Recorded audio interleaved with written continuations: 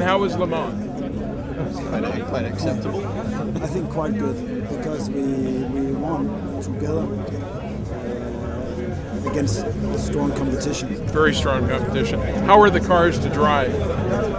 Fast, reliable, and obviously very, very special in terms of the power, in terms of the torque. And Le Mans is always very fast, especially at night. This year there was a lot of rain coming as well.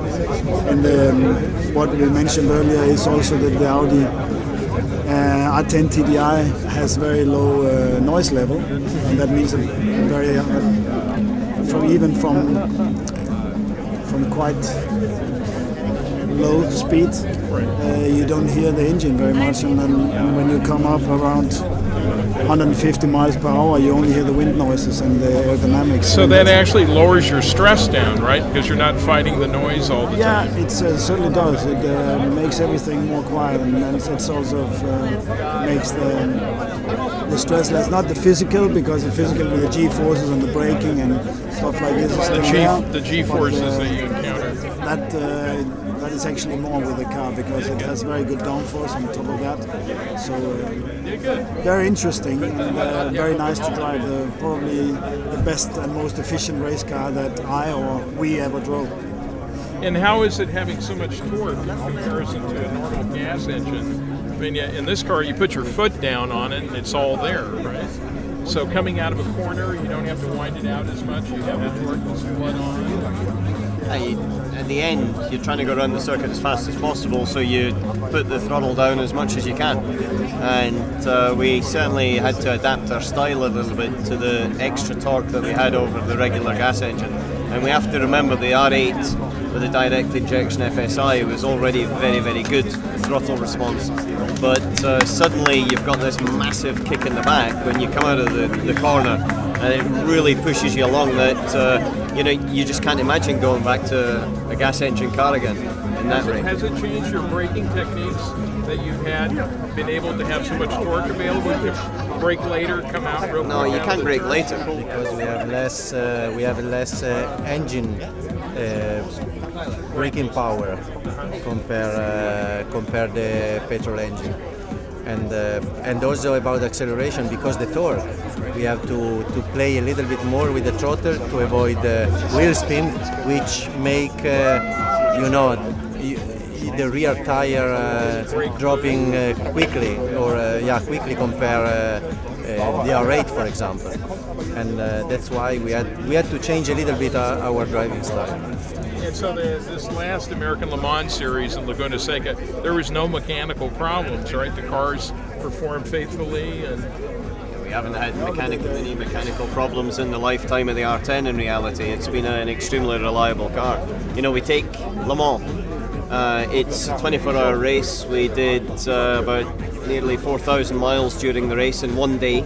All we did was refuel it with diesel and put new tyres onto it. We didn't change rotors, we didn't change gearbox internals, we didn't change anything on the car, just diesel and tyres. So reliability for a 4-hour race at Laguna, and to be honest, that's a walk in the park. That's a walk in the park.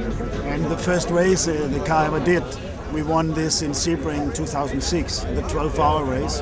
Right. And to win the first time out and still in a 3-year program, still be the dominant factor, that is something which is very unique in racing today, that you already 3 years ago have designed a car which still can win. Still competitive. Still competitive and still winning races on the top level. That's something which is really, really unique. And what do you think about Peugeot's entry? What was the story behind Peugeot? Did you have confidence that it was going to be victory anyway, even given the valiant effort by the French team? Or? From my point of view, we had a lot of confidence in what we were able to achieve, but for sure there was everyone the favorite. They were clearly the favorite this year, but we believed and we wanted to do the very best we could with what we had. And I think we were there, not only on the technical side, believed in the reliability. We also trusted very much in our team and in the way the mechanics and everyone gelled, in the way the decisions we made during the race really made a human factor too, not only a technical factor. And that's a sense everyone can very be proud of that victory. But for sure, I would say you didn't have to answer that because everyone thought that Persia would win it. So we never had to answer this before, which irritated us a little bit because everyone thought and made ready that we would lose. And in that sense, I think we are extra proud of this victory because it's done in such a unique way. What do you see in the future for Audi racing? There, I think you should ask our younger teammate, Mr. Capello, because I know everything about the future. I'm You have your crystal ball. with the The balls. the balls. Yeah. Audi is never sleeping, and for sure a 3-year program is now brought to an end, but they are already having something up their sleeves, and Le Mans is a unique race, and the sports car will make sure that there will, at one time, there will come a successor. We hope it will come next year, and the drivers are here, not the technicians. They are working at home in Ingolstadt in Germany, so obviously we are very excited to see what they will come up with. But Is Dr. Ulrich here at? He's in Laguna Seca. He's looking at, they're doing their victory dinner on the beach or something tonight, right? No, but there is a banquet. Banquet. Yeah, and then he is there.